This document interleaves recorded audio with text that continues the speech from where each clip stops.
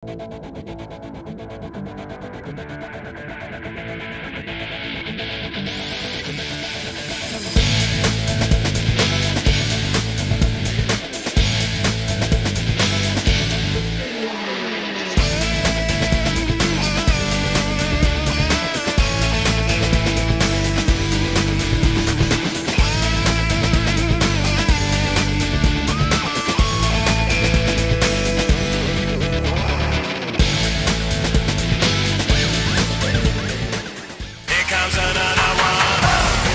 Schumacher wins the 2002 Australian Grand Prix. Michael Schumacher wins the Brazilian Grand Prix. Michael Schumacher wins yet again. Michael Schumacher claims Ferrari's 150th Grand Prix victory. He's a 5 times World Formula One champion. Michael Schumacher and Ferrari, big winners, occasionally champagne Charlies, entering a new season that follows a winter of massive change. Hello there. It's all systems go in Australia next weekend as Formula One gets to grip with a new set of regulations, all imposed since the last Grand Prix in Japan back in October. Now, if you're not sure what's happened, you will find out right here over the next hour. Martin Brundle is with me. Well, Martin, F1 2003, virtually a whole new ball game. Yeah, it's a wild time in Formula One at the moment. Never have there been so many changes so quickly. Some of them are good. I'm very happy about the new qualifying single lap effort on Friday afternoon and Saturday afternoon. That's going to be very exciting. Some things I'm not so pleased about. The fans are going to see less track action over a Grand Prix weekend, particularly as there's no warm-up on the Sunday morning of the Grand Prix, so they won't see or hear a Grand Prix car until 2 o'clock in the afternoon. The teams have far less time to work on the cars, and surely that is going to have an impact on safety and reliability. The FIA have forced these changes through quite quickly, and they've had a few U-turns and they've diluted them a bit. There is some confusion out there, but there's one thing for sure, Jim. Melbourne is going to be very fascinating. Delighted to be getting the views as well of David Richards, the team boss at British American Racing, of David Coulthard, Britain's top driver, Mike Gascoigne, Renault's technical director, and Alan McNish, and Alan with a vital testing role at Renault as well. Welcome to you all. Well, Jenson Button has swapped Renault for BAR. We explore his relationship with his new teammate Jacques Villeneuve. We welcome Ralph Furman to the grid. The farmer's boy from Norfolk will be ploughing F1 furrows for Jordan. Justin Wilson makes it 4 British drivers this season. Minardi have found room for him. And we've been winter testing with the big 3, with Ferrari, with Williams and with McLaren. But we start with those new regulations. The overall aims are to cut costs and improve the show. Max Mosley, the president of the FIA, the governing body, is absolutely convinced these changes had to happen. Well, it was clearly necessary to do something. A lot of the racing had become very boring, and also the way in which the cars are being operated was putting too much emphasis on the machine and not enough on the man. And something needed to be done, and we tried to get the teams to agree to various changes. Then we let them sit down on their own, talk about changes. Nothing came out of that, so in the end we felt we had to act. So explain to us the changes in testing, in particular the Friday sessions around a Grand Prix. Private testing is massively expensive. They run a parallel team, so we wanted to give the smaller teams the opportunity to go testing without running a parallel team. Obviously, the time is more restricted, but they have the advantage that they're testing on the circuit where they're going to race, which in almost every other case, the teams with the full test programs can't do. It's interesting to see whether it works. You've changed the qualifying hour. Just tell us about that. Well, that's going to be quite interesting, because in essence what's happening is on Friday there is a qualifying session for the first time for many years. It's a single lap qualifying, so they got 1 lap to get the job done. The person who's leading the championship has to go out first. When everything being equal, the track will be at its slowest, and the person at the back of the championship goes out last. Whoever is fastest in that session gets to run last in the Saturday session, which again is 1 lap, but this time it's for the grid. Now, after qualifying, you're going to lock the cars away until just before the race itself. Why are you doing that? We started hearing that the top teams were going to build special qualifying cars. cars with engines set to do just 12 kilometres, amazingly light chassis, running with no radiators at all. In fact, cars that were quite different to the race car. Now, that's undesirable for a number of reasons, but the main one being that it's phenomenally expensive. We looked into how we could best stop that. The team suggested stopping them, changing the engines and one or two major components, but that we realised quite quickly wouldn't go far enough. So in the end, we exercised our right, or we are going to exercise our right, to put them in parc fermé. So the car that finishes qualifying has got to be the same car in all respects as the car that starts the race. Now, originally, you wanted to ban pit-to-car radio communications, but you've softened your stance a bit, haven't you? There were two things we wanted to do. We wanted to stop all the telemetry, these huge aerials you see in the paddock, where they were sending technical data out to the computers on the car and getting technical data back. And we also, at the same time, said, well, we want to stop the radio. The main reason for stopping the radio, talking with the driver, was with a digital radio, it's possible to conceal a signal and to do things that we didn't want done with the telemetry. In the end, they said, well, look, can we keep the radio if we can make it stand alone so that it is impossible to send signals into the car's computer via the... And we said, well, that's perfectly reasonable. We don't actually mind them talking to the driver. It's fixing the car while it's running we don't like. Now, traction and launch control will be there in Melbourne, but it disappears for the British Grand Prix at Silverstone. Why has that happened? To have the technology for knowing what's going on inside the engine perfected was going to take a certain amount of time, and therefore we gave a delay until Silverstone.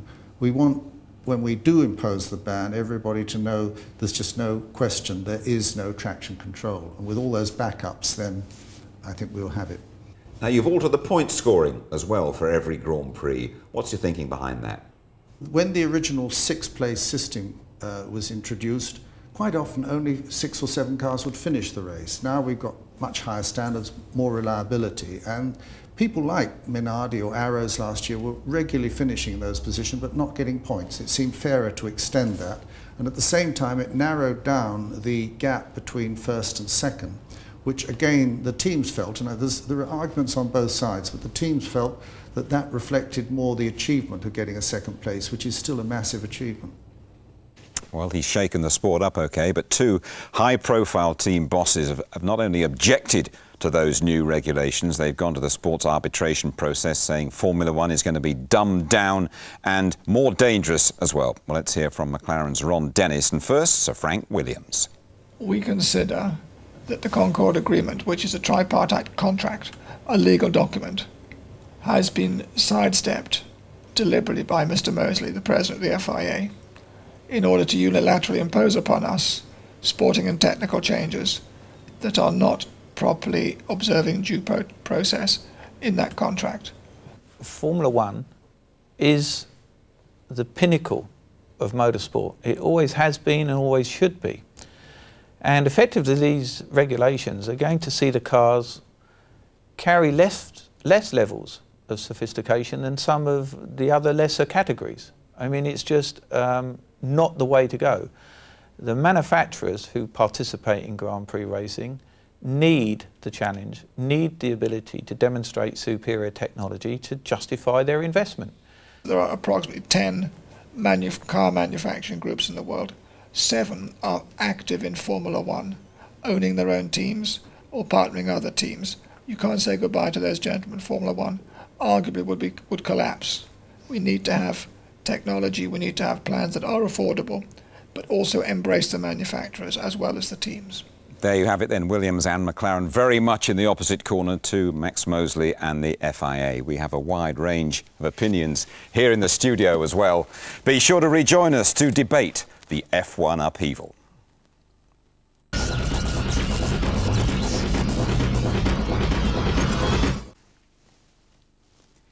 Here we are then looking ahead to the new Formula One season. We've heard about the new rules and the opposition as well from Williams and McLaren. Let me just remind you of the main changes for 2003.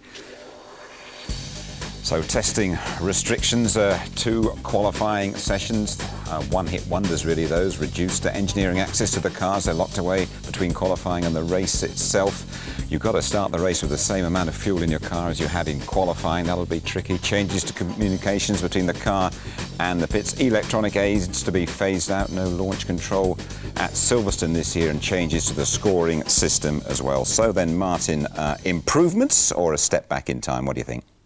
I think generally improvements. I think everybody agrees that there needed to be some change. Technology and showbiz has got a bit out of kilter, I think, and the fans can't get their juices flowing thinking about 50 software engineers halfway around the world doing a good job. But it's going to change the way Grand Prix teams go racing, and I'm fascinated, I think, to hear what the panel think, how it affects their particular discipline within the sport. David Richards, Max Mosley said he had to do it because you, the team bosses, couldn't sort it out yourselves. Well, you know, to a certain extent he is right. We were given the opportunity to resolve things. We did come up with a raft of changes, but the opinion of Max is it wasn't enough, and, you know, he's, that's probably a valid opinion to a certain extent, and he came in with an interpretation of the regulations that take it a significant step in the direction it's taken now. David Coulthard, how much will this change your race weekend? Quite dramatically, I would imagine. Well, obviously the format for the weekend changes significantly, but the bottom line for drivers is that you still have the same goal. You have to drive that car quickly, whether it be with 9 kilograms of fuel in qualifying or whether it be with 80 kilograms of fuel. So the biggest change is going to be in how the engineers and the teams interpret the new rules to get the strategy right for the race weekend. How about the one-hit qualifying session? Well, we had 4 one-hits before. You know, I never took the attitude of, oh, this is my warm-up qualifying run, and then I've got my second warm-up, and, you know, working for a crescendo at the end. You've always got to think that your qualifying run could have been your last. Oil could have gone down, or the weather could change. So again, I don't really feel that ultimately changes anything, other than if you do make a mistake on that run, then of course you don't have anything to back it up. Mike, do you, as a technical man, feel a bit handcuffed by these new regulations? I mean, not handcuffed, and I mean, don't forget there haven't actually been any changes to the technical regulations, although there are some changes for safety. It's the interpretation of the sporting regulations. It does limit the work we can do on the car, especially pre-race, which is an issue for us. But also as a team, we have to make strategy decisions much, much earlier, and that's going to be something that's very, very interesting. But you had to work sometimes throughout the night before a Grand Prix. You're not going to be able to do that now. No, I mean, we can't work on the cars for the same. I'm sure the mechanics will appreciate that. But against that, I think we'll be sitting up late into the night deciding on the strategy that we've actually already committed to, whether we've got it right and what we can do about it. And Alan, your Friday testing role is going to be absolutely crucial, isn't it? Well, it certainly is from a few points of view. One, that we do have restricted testing through the year. And so therefore we have to get everything 100% right on Friday morning to make sure that the decision by Renault to do that works. And so it's going to be very exciting in the first few races to make sure we do get it right. I think Ron Dennis called you track cleaners, didn't he, on a Friday? Well, hopefully we're going to be track cleaning in front of him on the Sunday. That's the intention. Mike, you've got a very concentrated period of time you're now allowed to work on the cars. Surely if it's a cost-saving basis, you're going to have to take more people now that can really focus in those 2.5 hours to do all the work you would have done in the 18 hours before that in normal Grand Prix circumstances. Is that not going to affect safety? And also we've seen so many cars break down on the way to the grid or in the warm-up that they're not going to have that opportunity to test the cars out now, so reliability will play a key issue too. Yeah, I mean, in effect we only have 2.5 hours between the Saturday practice session and then qualifying, and when they go out for qualifying, that is really your car for the Sunday. And as you say, we do see cars breaking. There are problems, and what we don't want is grids that aren't full of cars. It's a problem because for teams that have the money, you will take more people and be able to do more things. I mean, David would be an expert on cars that you can change gearboxes in 5 minutes, as you do in rally, and we want to ensure we don't end up going down that route. DC, how do you feel from a safety point of view? Do you think your guys are going to have less chance to be sure you've got the strongest possible car? Well, we've seen in the past a car that's been well prepared and then put to bed for the night. You come in the morning and you have a fluid leak that's come from you're not quite sure where. So I don't see how just because we changed the actual running that we're allowed to do, that those faults are going to disappear. So I think inevitably you're going to see grids with cars missing from that slot because something's gone wrong overnight. And although that may be difficult for the public to understand, how could a Grand Prix car develop a problem overnight? It's just that they are specifically designed to do 65 Grand Prix racing laps and not much more. So you don't carry any excess that you would have in your normal road car.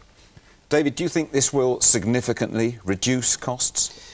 Not in the short term. The reality is our budgets were all well set for this year, and motor racing tends to be a case of you allocate the budget to the task and then it's how effectively you spend the money. Further down the line, I think it can do, and I think that's the critical issue for some of the smaller teams, that 2 or 3 years out we can still have teams surviving on modest budgets, and we don't have this continual escalation and this sort of complete divide between the haves and the have-nots. And is it dumbing down the sport? Is it making it more dangerous? Not, well, I don't think so personally. We all talk about change and we adapt to change very quickly. I bet you we're sitting in this very studio a year from now saying how great it all was, and we've forgotten all the problems that we faced in the short term. I remember when the fuelling was brought in, when refuelling was brought in, everyone said this completely changes the face of Grand Prix racing. But I bet you if you ask your audience out there, they think that changed it for the positive, actually. Well, Alan, it is all about the audience out there and is about their enjoyment. And last year, the product wasn't good enough. Do you think this will significantly improve the product? I think it won't necessarily change the winners and losers. But what I think will happen is that there's going to be the oddball situation, especially with this qualifying, one-lap qualifying on Sunday, that you have got maybe one of the top runners not getting it quite right with the strategy and starting off maybe 8th, 10th on the grid and having to fight their way through. And that's the area that's going to create the excitement, the overtaking, because at the end of the day, that's what we love. And if we love it, that's what the fans love. What about this new T-car regulation? It seems that fundamentally you don't have a spare car through the weekend, and unless in very specific circumstances that are a little bit murky to understand. David, will that change the way you drive your car? No, it won't change at all the way I drive my car, because you have to be getting 100% from the vehicle at all times.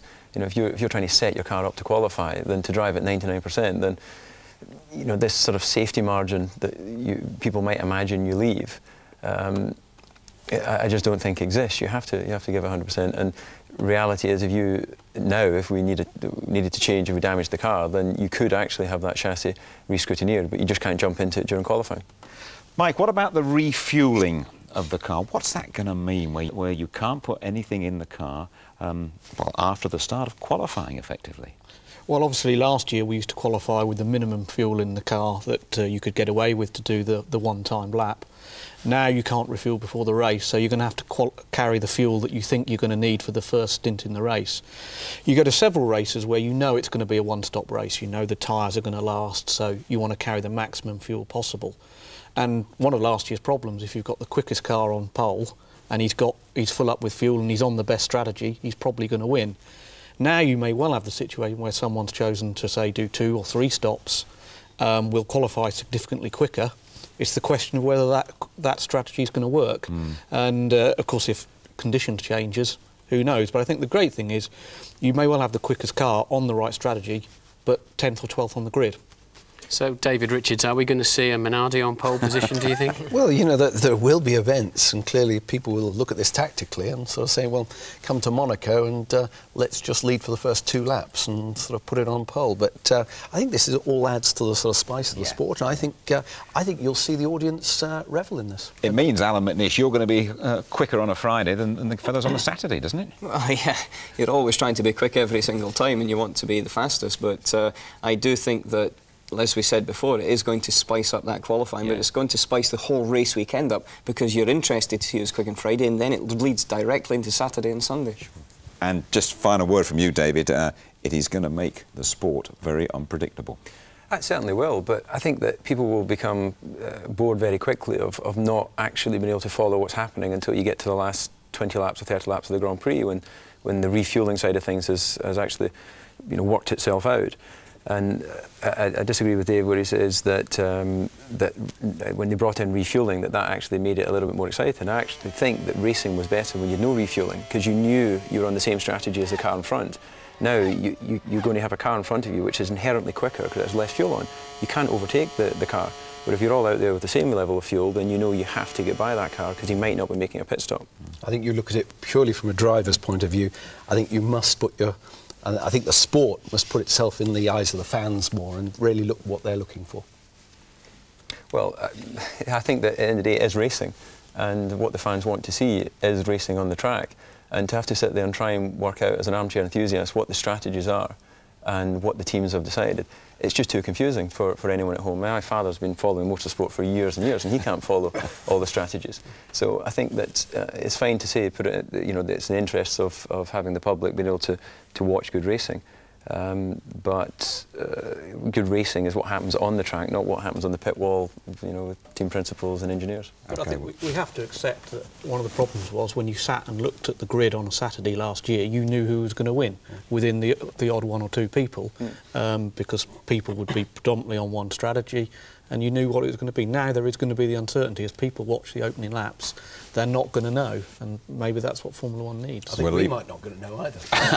Well, who knows? We've got it wrong.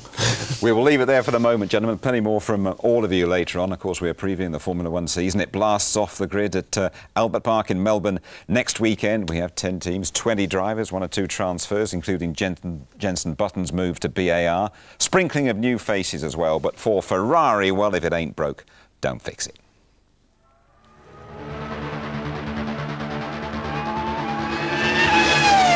Champion team and favourite to stay that way, Ferrari had better buy a new trophy cabinet. It's another season with their most successful lineup ever, Michael Schumacher and wingman Rubens Barrichello.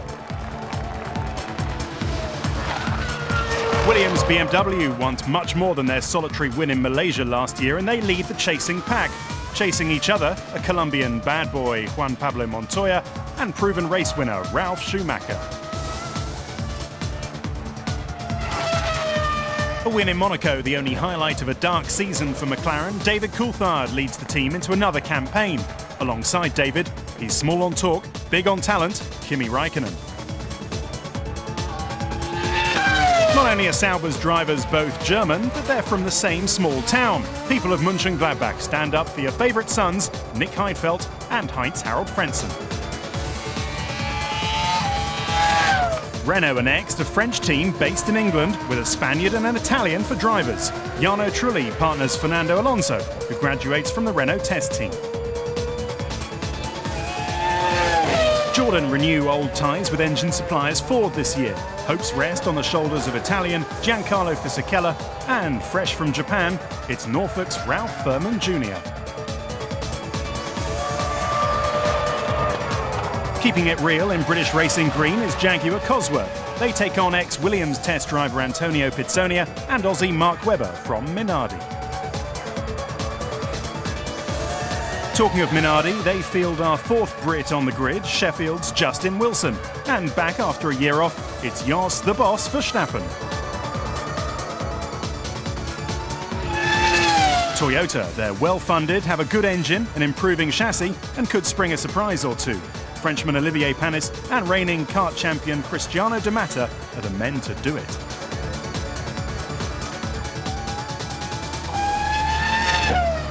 And finally, BAR Honda. There's an air of creative tension between drivers Jacques Villeneuve, who's been there since day one, and new boy Jenson Button. This should be one to watch. There's a strong sense of optimism at BAR this year. The new car is a massive improvement over last year's, and although it's been fragile in testing, the speed is clearly there. This is great news for Jenson Button, who's trying to establish himself after the disappointment of Renault. I know how I've improved over the last few years. They might not have been the best years in Formula One, especially the first year at Benetton. But I've gained a lot of experience. You do definitely mature over a few years in Formula One.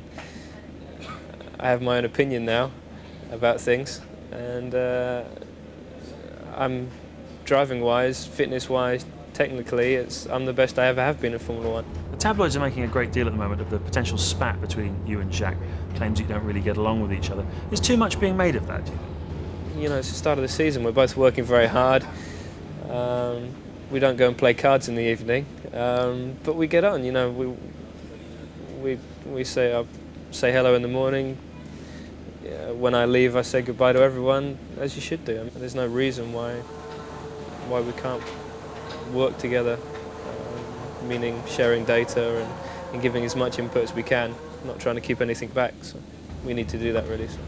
You've always worked alongside really quick drivers in Formula 1, Fisichella, Trulli, Ralf Schumacher, but now you're alongside a proven race winner and a world champion. What difference does that make? What's that going to bring out of you? I've never actually been a teammate of anyone that's won a race. I mean, Ralph's won races now, but yeah, but they've always been very, very quick drivers. Obviously, that's normal in Formula 1. I think Jacques is, I think he's going to be quick. There's no reason why he wouldn't be. He's been world champion in the past, and if you look at his qualifying stats from last year, he did a very good job. We're never going to know how quick either of us are until we get to the first race, really. So let's wait and see. Villeneuve has made it clear he has yet to develop any respect for Button. He feels he's the #1 at BAR, and he's out to kick Jensen's backside this year. So far, his first 3 years in Formula 1 have been highly unimpressive. So it would not be nice to judge him on these first seasons. It's probably better to forget that he's had 3 years of F1 and wait and see what he does on this season. David Richards, they're your two drivers, highly unimpressive, and Villeneuve also saying that Jensen brings to the sport what the boy bands do to music. How are you going to sort those two out?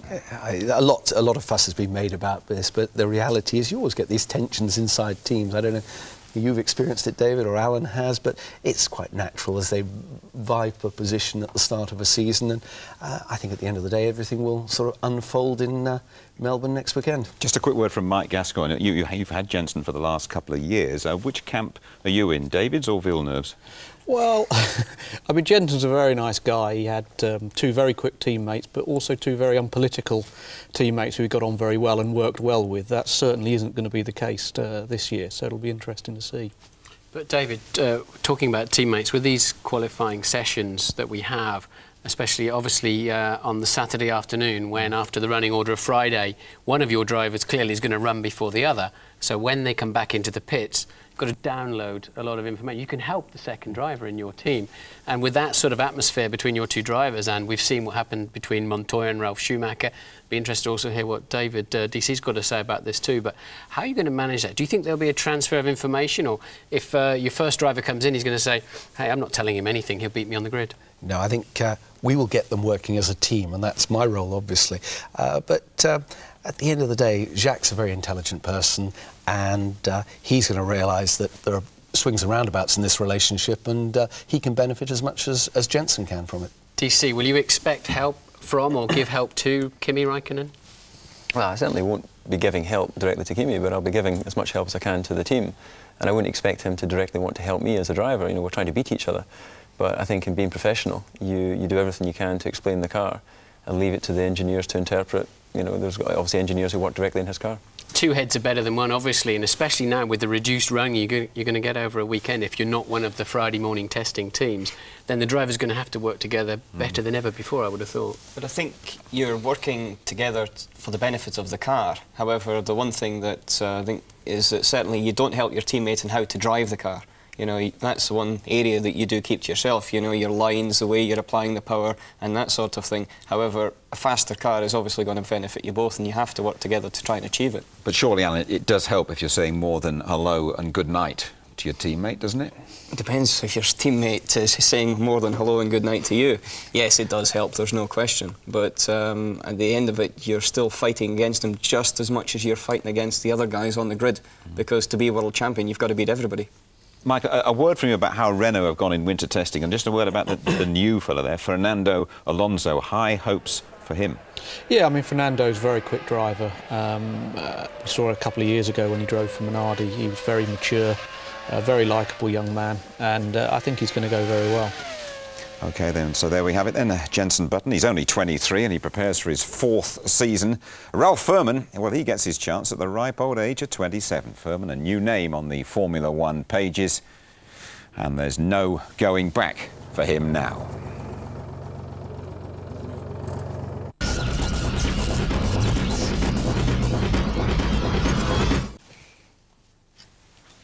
You're watching our preview to the new F1 season. We're going to be finding out about the new British drivers on the grid in 2003. Ralf Furman at Jordan and Justin Wilson with Minardi. But now our focus on the front runners and the challenge to close that gap on Ferrari. The latest creation from Scuderia Ferrari is this, the F2003 GA. The car carries the initials of the late Gianni Agnelli, boss of Fiat, and shares much of the sophisticated elegance of the great man. But the team expect to start the season with their 2002 car. It's certainly quick, but can Ferrari be sure that it will have the beating of the McLaren or the new Williams? We made some more develops in all the respects. I mean, we have tires, we have electronics, we have engine. We have a little bit of everything, but the car in general, I mean, from the outside, it looks exactly the same. The new rules will advantage teams with drivable, reliable cars. So with a record like Ferrari's, it's hard to see them losing either championship. But no one in this team believes it will be easy. McLaren has made an impressive move forward, together probably with their tyre manufacturer, and therefore I see, as I've said many times, a much more competitive season this year than the last year. This interim car from McLaren features significant developments to both chassis and engine, and it's proved very impressive in winter testing. The all-new 2003 package is set to debut in Imola, which will enable the team to better incorporate the new rule changes. Initially, the decision was just really give us more time to make the quantum leap required to catch Ferrari. Now we'll be using the time to understand how we can get a car that can do a single qualifying lap, then not be touched, and go into a race. McLaren were found wanting last season, so Adrian Newey's technical team has been significantly strengthened over the winter months. The driver lineup features both youth and experience, and early signs are encouraging that McLaren will make more of the running in 2003. This is a critical season for Williams and BMW. Their target is to win championships in 2004, so they have to start beating Ferrari regularly, and soon. Williams are the only top team to begin the year with a brand new car. Early testing was spent ironing out the technical bugs, but hopes are high. Hopefully it doesn't take too much time to get it right, because it's such a new radical concept that I think to find the right setups and everything is going to take a bit of time. But I gotta say congratulations to everybody in the team. They did a fantastic job. This car is such a big step. Looks fantastic. Juan Montoya and Ralf Schumacher remain super quick and have learnt from the mistakes of 2002. Ferrari beaters don't bet against it. I think it's possible. It has to be possible. I mean, there shouldn't be any reason why the Italians all of a sudden can build such a good car, which no one else can do. And I'm sure it will be possible. It's just a matter of time. Judging by the way they've gone this winter, Ralf Schumacher's in dreamland there, isn't he? Well, I hope not. I mean, the hushed word in the paddock motorhomes is that Williams are struggling. I just hope they're sandbagging. We know they haven't got all of their full complement of 2003 pieces on the car yet. But, DC, have you been anywhere near the new Williams on the track, and how's your motor going? Michael seems quite impressed with it. No, I haven't tested alongside Williams at all. We seem to have spent our time flitting between Valencia and Barcelona, and they've been at opposite tracks. And as Alan was just mentioning during the ad break there, they seem to have shown quite good form in wet testing, but in the dry so far, as you say, they haven't turned a time. But that is the same as last year. They weren't very quick until they got to Melbourne. And your car? It's a quicker car than we started Melbourne last year, and certainly as we finished Suzuka. I don't think it's going to be a big enough step to challenge Ferrari initially, but the big hope lies obviously in the new car when it's introduced in Europe. David Richards, one of the main points of the new regulations is to improve the show, is to improve the spectacle. Can you see Williams and McLaren getting nearer to Ferrari? I certainly hope so, and there's no shortage of talent in both those teams to do it. But Ferrari have really shown everyone a clean pair of heels for the last couple of years and have every sign of sort of doing it again this year. But let's wait and see. Mike, you've got a new motor as well, haven't you? It's fair to point out. But just tell us the theory about starting the season with a brand new car or waiting until we all come to Europe. Well, you want to be reliable in the first few races. I mean, at Melbourne last year, how many finishes were there? 6 or 7. So there are points to be picked up early on. So taking your old car that you know is going to be reliable can be something to make sure you get some points. It also gives you more development time, so you can spend more time in the wind tunnel, push the car back later and later, and hopefully make a bigger step. Against that, you want a quicker car as possible from the outset. So we've launched our new car quite early. Hopefully got it sorted out mechanically and put some new bits on it just recently at the last test and made quite a big step forward. So hopefully we'll join those big teams as you seem to leave us out of it. I'll take your point on that one, by the way. You've been driving the new car. How good is it? It feels very, very good. The chassis gives a tremendous amount of feedback, and it's actually quite comfortable to drive even in the high speed corners where inherently these cars and tyres are on the limit of the grip, and so I get more enjoyment and more feeling out every time that I get into the car. But ultimately everyone's going to have to wait until Melbourne to find out how quick everyone's car is. Mike, presumably now we can hear everybody's radio. They have to be unscrambled. You'll be able to hear in the pits if other teams are struggling in a lot more detail, or do you think they'll now have to speak in secret code? Well, we have enough trouble understanding our own radios, let alone anyone else around the world. But, yeah, I mean, the interesting thing is they will be talking about what's going on. Of course, strategies are fixed as we start, but you'll be trying to modify them, and obviously you'll be able to monitor them and keep up with what's going on. David, let me put one to you that everybody out there says, who can get closer to Ferrari this season? Is it going to be the runaway again? Well, no one knows. That's why we're here talking about the season ahead. But the reality is they start the year as the team most likely. And, you know, we finished the year able to qualify in front of the Williams, which we'd struggled to do most of the year. And we showed most of the season we were better than them in race performance. So I'd like to think we are the team most likely. But some of the things they've been doing during the winter have been pretty frightening, haven't they? I haven't watched that particular horror movie. I've been concentrating on my my testing and development programme, and you know, as we all say around here, we have to wait until we get to Melbourne. So all the build-up, all the hype, it will all come out in the wash when we do. Well, not in qualifying in Melbourne, but certainly on Sunday afternoon. Yeah. OK, David, thank you. When we get to Melbourne, 20% of the grid's going to be occupied by British drivers this season. Ralph Furman is the last one to arrive. He's Giancarlo Fisichella's new colleague at Jordan. Fisichella, a class act, we all know that. Jordan Hope, Furman is going to be a quick learner. Driving alongside Fisichella is Briton Ralph Furman, who's had little chance to relax since news broke of his elevation to the F1 ranks, throwing him into the glare of the media spotlight. At 27, Furman is older than most F1 rookies, but has enjoyed a highly successful racing career. 6 years in Japan led to the Formula Nippon title last season, and like many before him, Furman hopes his Far East experience will lead to more success at the top level. What do you think you learn that's different out there to what you will have learned on the European circuit, for example? Well, one, you're a long way from home. You have to take care of yourself. And secondly, the cars are a lot faster, and physically it's more demanding than the European cars, but also you can change anything on the car, and you learn technically a lot more about setting up a race car, and also you work very closely with Bridgestone. Where I see Ralph being a big advantage to Jordan, that he comes with the experience. We don't have to, if you like, start coaching him in that. He is already at a very high level. It's perfect. Life's going to be quite different for you now, isn't it? I think, yeah, things obviously change when you get to Formula One, and looking forward to that. I'm not quite sure how they're going to change, but everyone says it's obviously a very different world. It's all a far cry from the days when he used to have to ask for time off from school to go karting. It's fair to say motorsport runs in the family. Mother Angela and father Ralph Furman Sr. are the brains behind racing car manufacturer Van Diemen. Back in the early 80s, they took on young Brazilian Ayrton Senna, who, as well as winning 4 titles for them, spent time living with the Furman family. With all these racing influences, it's no surprise Ralph Jr. was bitten by the racing bug.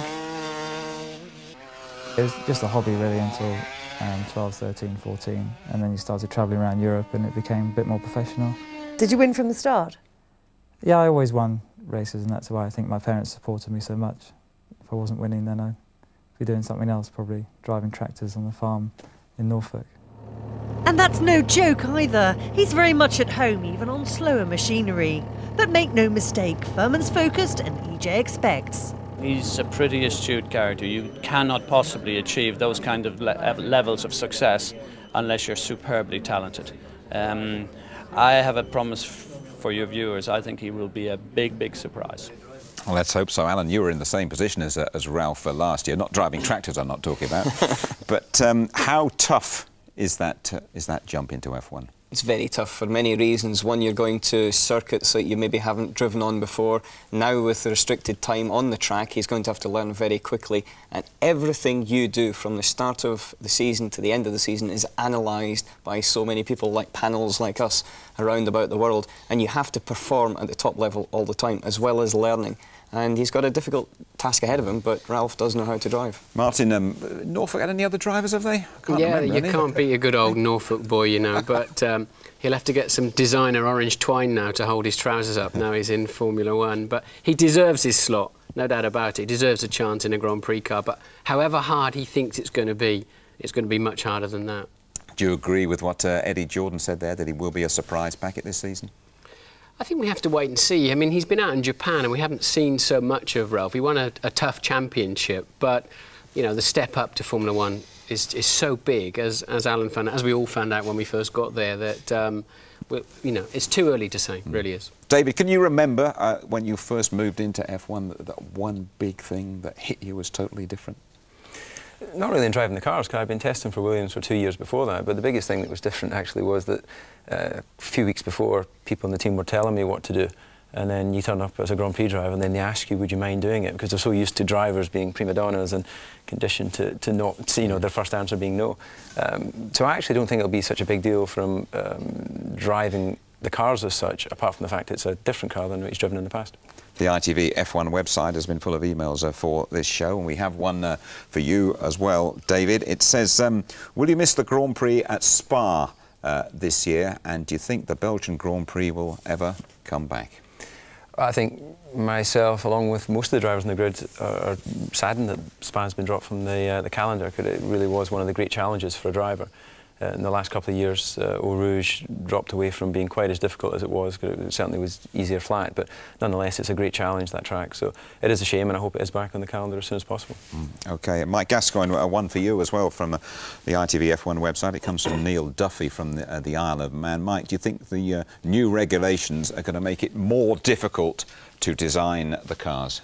Not really, because I think designing a quick car, all the elements are still the same. I think now we can't work on them. We certainly wouldn't have designed them the way we've done for this season had we have known what the regulations are going to be. So I think we'll go away and give that some thought. OK, let me just run down a typical Grand Prix weekend for you, a new Grand Prix weekend. This is how it pans out, and we're not expecting any changes in the next week or so. A couple of hours of private testing on a Friday morning involving Jaguar, Minardi, Renault and Jordan, followed by an hour's practice.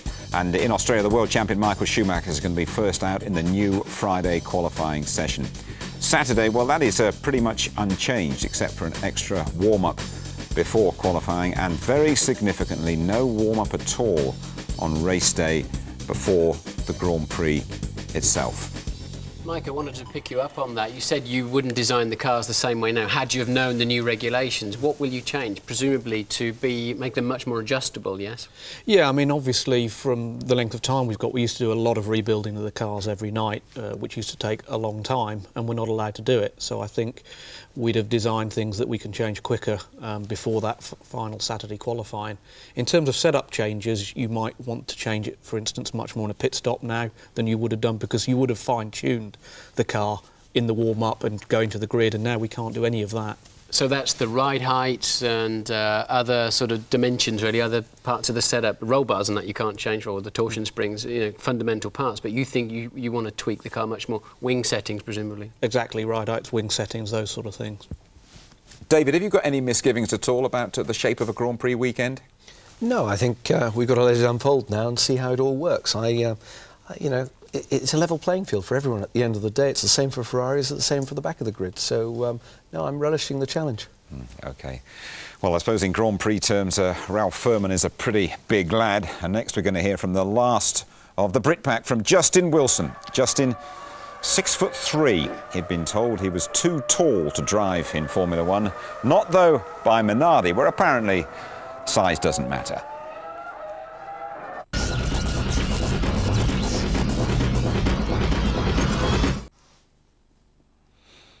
So then we've heard Eddie Jordan saying his new driver Ralph Furman will be a surprise packet this season. What, though, can we expect from the other British newcomer, Justin Wilson at Minardi? Justin, the name Justin Wilson and the issue of your height seems to sort of follow each other as sure as night follows day. But it almost did mean that you couldn't make it in Formula One, didn't it? Yeah, it came very close and very difficult times, but fortunately it's worked out, and you know, Paul Sollard's given me the chance and I want to make the most of it now. Because that was Hungary last year, wasn't it, when they rested Alex Young? Yeah. And it was just because you didn't fit into the car. That was the only reason why they didn't run you. It's very difficult, that 24 hours, and especially that evening, sat in the hotel on my own, just thinking, it's not going to work, but you can't give in. Now, most people will know that you bring a budget, you bring money to Minardi, as does your teammate. But your management is actually offering shares in Justin Wilson Limited. How does that work? Yeah, it's something that we've been working on for a while, and the idea is just getting the public involved. Hopefully whatever people put in, they earn double back over a period, which, you know, for me, I hope it's not too long, and also for them, because I know from my own experience, following somebody in a race is much more enjoyable than just watching a race when you don't know anybody. In motorsport terms, you've been around a bit, haven't you? You're not like a Raikkonen or a Button coming in straight from Formula 3 or Formula Renault. You've kind of been around the block a bit. Do you think that helps? I feel as if it does. Obviously, they've done a very good job going straight in with very little experience, but I believe that the experience I have will help me in certain situations. I've done difficult times in 2000 where you have to do your qualifying is the first time you see the circuit, and in some circuits it was the first 2 laps of qualifying that were the quickest by a big margin, so I'm used to that pressure of getting on the pace straight away. Just being in those type of situations, learning some of the circuits, is all going to make life a little bit easier. Not a lot, but a little bit once we get to the races. So what would you say your personal targets are for this year? My target is to prove myself. I want to go out there and show everyone that I can do the job. If I can't, then I guess I'll disappear, but if I can, then hopefully I can stay on in Formula 1 and prove myself again. So the aim is always try and be the best. He wants to see if he can cut the mustard this season. What do you feel about the British Challenge in F1? Well, good news for British Motorsport. We've got 20% of the grid in Formula 1 this year. Justin Wilson, another young driver that deserves a chance. I think it's going to be a question of a no-lose situation for him in many ways, because Minardi will be expected to be towards the back. He's got a very quick teammate in Jos Verstappen, and I think we could see something quite good from Justin Wilson through the year. David Richards, a lot of attention on your man Jensen. Yeah, no, I really think he's had 3 years of experience in Formula 1 now. That's sort of quite a considerable amount of races behind him. He's very comfortable in the team. Hopefully we've delivered a good car for him, and I think he can be mixing it at the front this year and giving the likes of David a hard time. Podiums? Well, you know, anything can happen this season. There's going to be a lot of unpredictability, and our car's certainly showing all the signs of being competitive. So, yes, I have high hopes. David, is the World Championship a realistic thought for you this season? Well, that's always obviously the ultimate goal, and that doesn't change just because Ferrari are still looking strong. If we can have a reliable start with the old car when the new car comes, then hopefully that will bridge that gap. Is there a bit of desperation for you to get that world title, or you're quite happy the way things are? Because, I mean, you're doing not badly in the game, are you? Well, I think I've got nothing to be embarrassed about with my results so far, and you know, desperation is something when you don't feel you're in control of a situation. You know, I think I'm ideally placed to exploit what McLaren give me, so if they deliver the car, then I'll win races. Mike, what about the British quartet on the grid? You can sort of sit back and take an almost a dispassionate view, can't you? Yeah, well, it's great to see 4 British riders and 5, because don't forget Alan will be at on Friday at Grand Prix weekends. I think obviously it's an intriguing year for David, trying to battle with Ferrari at the front. I think we're all going to be intrigued by how Jensen does against Jacques, and 2 newcomers, especially Justin, who won the Formula 3000 Championship, really deserves his place, and good to see him there. Quick thought from you, Alan? I'm very much looking forward to the season as a whole with the regulation changes, and also to see how everybody that's around this table gets on with those. And the new drivers are coming in, going to have a good hard time, but they'll certainly enjoy it, that's one thing for sure. Let's hope so. So will all of us, that is absolutely certain. We got an email for you, David, before we go. It comes from Rob Gordon up there in Aberdeen. David, are you going to miss Eddie Irvine this year? I know we're tight for time, so one-liner, like a hole in the head. That much, eh? The Christmas cards weren't exchanged, were they? No, definitely not. I wouldn't waste the stamp. OK, then. Let me just say we've got an extensive array of programming from the Australian Grand Prix. The ITV F1 team is going to be exploring new areas to enhance your enjoyment. We cover that new Friday qualifying session from 2:15 to 4:15. That's on Friday morning, British time. Saturday morning, we review the new sessions building towards that new one-hit qualifying session. And you can see the qualifying rerun at 2 o'clock on Saturday afternoon. And on race day itself, we'll be all over Albert Park. We have an hour's build-up to the Australian Grand Prix from just before 2 o'clock on the Sunday morning. A rerun of the Grand Prix from 1:30 Sunday lunchtime, and highlights just after midnight. Listen, thanks very much to you all, to Martin Brundle, to David Richards, David Coulthard, Mike Gascoigne and Alan Manish. Thanks to you all for taking part on this show, and I hope you all have a very successful Grand Prix season. Well, really, Formula One in the winter has taken a very close look at itself and gone for a major overhaul. We hope those changes work out. Of course, none of us round this table know for sure. We will have a much better idea, though, when your normal ITV F1 service resumes in Australia next weekend. We look forward to talking to you all from Melbourne. In the meantime, thanks for watching. Bye-bye.